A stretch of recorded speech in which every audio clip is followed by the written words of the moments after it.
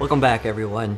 We have a new item today that I'm very excited to share with you, and that is the Molus B100 bicolored video light from Zhiyun.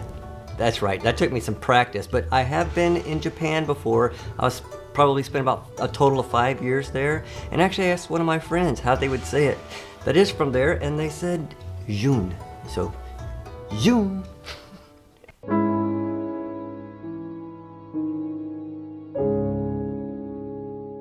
Yeah, anyways, just to save you some time, if you're a lighting assistant or work with the crew and need to fine-tune your green and magenta compensation, then you might want to keep looking because this light does not provide that feature.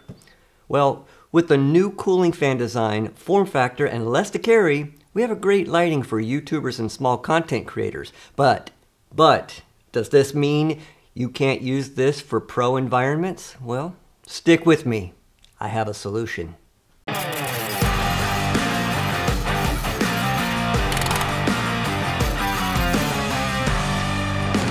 Small disclaimer, yes, Zhiyun sent this to me, but they left it to me to give an honest review, so they didn't give me any input. There's been a slew of reviewers being perceived as dishonest lately because they're just not giving enough information, which comes across as sketchy because they could be hiding something, or they just don't spend the proper time becoming familiar with whatever they're reviewing. I like working with Zhiyun because they don't try to persuade you to stick to specific talking points. I've told other potential sponsors to go fly a kite in the past, so when I review something, they're getting what they asked for, an honest review. I will get off my soapbox now. As for installation, I think you can handle the 3 pieces in the package. The light itself, the reflector cup, and the power cord. Not a whole lot of science there. Starting with the build quality, I love the compact size and industrial looking body. They've had issues with prior models like the Molus G series that gets dangerously hot and the fans get a little loud. Placed it on the floor, on a rug, and I melted the rug within about 10 seconds. But I must say, these issues are cleaned up with this model. Some might think that the 3 fans might be a little bit too loud, but they're really on par with my Godox SL60 and the newer SL60 at around 42.2 decibels on average, but neither of those lights are bicolored. I can hear the fans in a completely silent room from about 10 feet away, but nothing a bit of room noise leveling won't take care of. Now speaking of those fans, they implemented a cooling system called the Dynovort Mark V that increases cooling efficiency, allowing for the smaller footprint. But again, if it's not the heat, it's fan noise, so take your pick when looking for heavier, more expensive lighting options.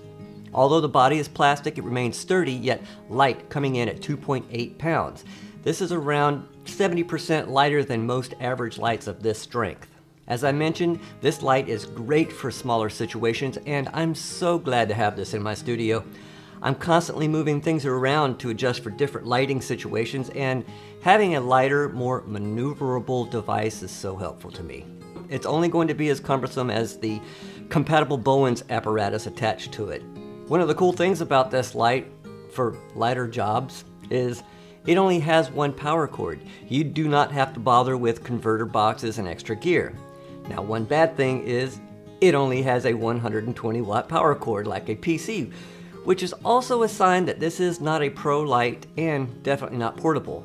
There's a USB-C port, but it is used for K1 wire controllers, but there are no D-tap delivery options for a V-mount battery or anything like that. Zhiyun advertises, quote, freeing you from the constraints of external power and tangled wires. Okay, good. If you have a battery pack with a 3-pronged plug or your single AC cable, you're good. Otherwise, it needs to be plugged into a wall. To me, this kind of takes away from having such a small portable form factor when you can't extend the possibilities of using the batteries that you can attach to the stand and take outside.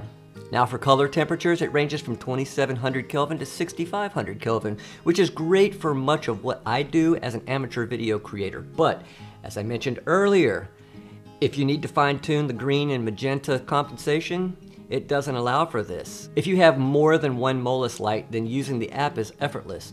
Where you run into issues is matching the compensation with other lights.